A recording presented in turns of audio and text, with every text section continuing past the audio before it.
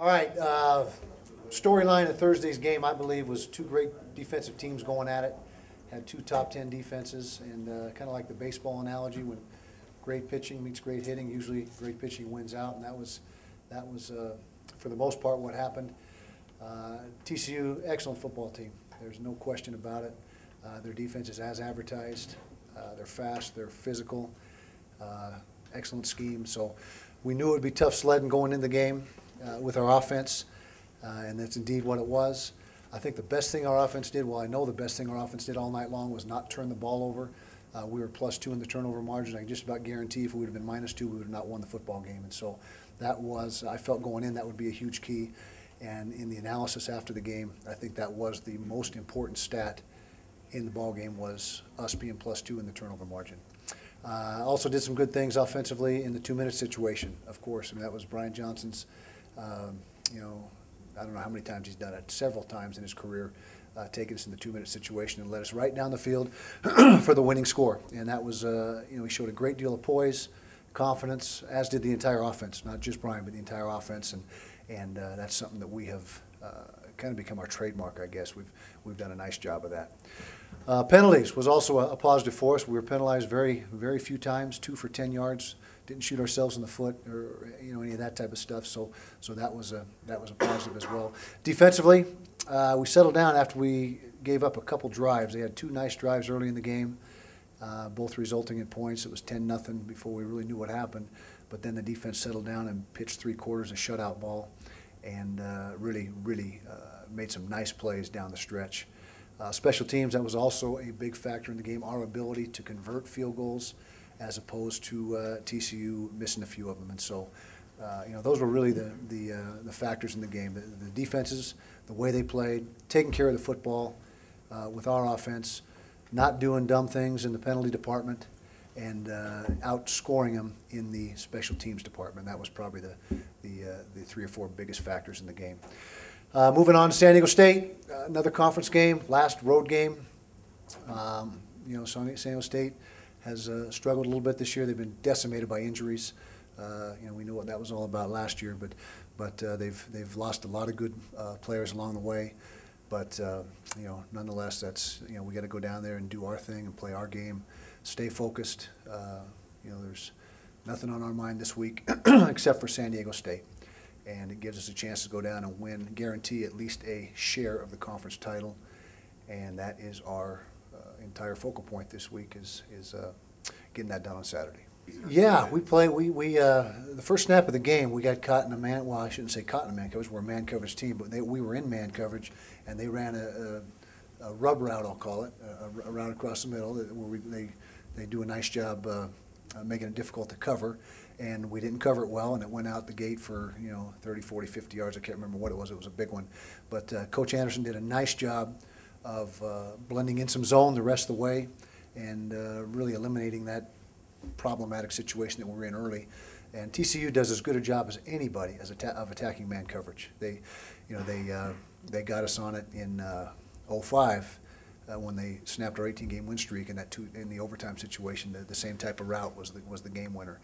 And so I thought Coach Anderson and the players obviously responded to the change in philosophy, and it wasn't a wholesale change, but we just mixed in more zone than we typically do. Well, he's the best one since I've been the head coach. I can tell you that. 4 years, without a doubt. He's done his record. Speaks for itself. His win-loss record, which I've said many times, in my opinion, the win-loss record of a quarterback is the greatest measure of his value to your football team. But there's been some good quarterbacks come through here. Alex Smith, I mean, is the one that first and foremost obviously comes to mind. But we still have some football left. But Brian Johnson has done a great job leading this team this year.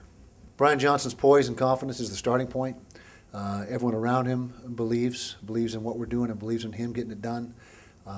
It's just been a very good effort, really, across the board. The offensive line has done a nice job in that situation. The receivers' routes, very few drops in that situation, and so for whatever reason, our team, and we work on it. It's not like it just happens. We spend a lot of time in practice all the way back in spring ball working on the 2-minute drill, and so I think it's just a product of our guys that we got running it first and foremost, and the time we sink into it, invest into it.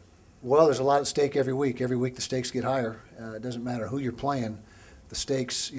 Certain games are labeled bigger games because of teams' records and so forth. But as far as the bottom line, the stakes get higher each week because of what we've been able to do. And regardless of who we're playing this week, we got to go out and get a victory, and our guys know that. Plus the carrot out there of guaranteeing us a share of the Mountain West Conference title. So there's a lot of I don't want to say incentives, but there's a lot to be focused for, and there's a lot of reason to not get looking beyond this game. Never ever, and I've said that before. Never style points, all that stuff. That doesn't ever factor into our equation. We just go out to try to win the game. If we have the game in hand, whatever's the most intelligent approach to make sure we are ready for the next game. You don't want to leave guys in there and put them at risk in a game that is already in the bag and possibly lose the guy for the next game. And so all we're concerned about is playing the best football we can play on a week-to-week basis, and whatever strategy as the game winds down is best in the big picture. That's what we'll do for the next game. I use the term not falling in love with ourselves, not thinking we've arrived. There's plenty of stuff to work on from the TCU game that we can do better on both sides of the ball, special teams. I mean, you're never, ever at the point where you say, okay, we've got it. We're playing just how we want to play. There's nothing to fix. And so we're always focusing on deficiencies and trying to figure out ways to do things better.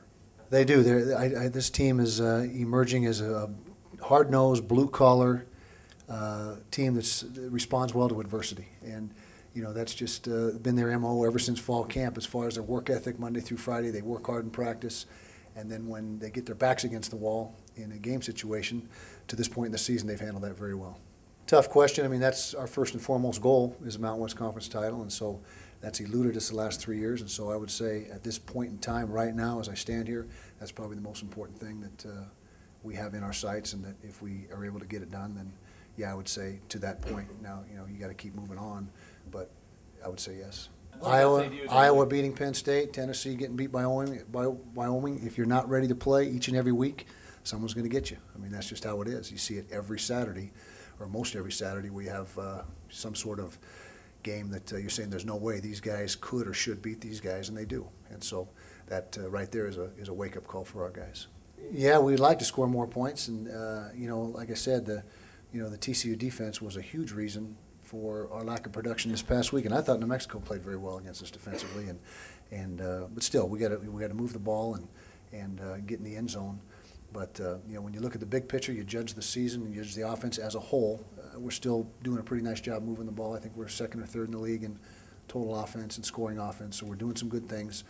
But like I said just a second ago, you're never where you want to be. You're always trying to get better, and we certainly would like to score more than 13 points a game, which that's all we've done the last couple of weeks.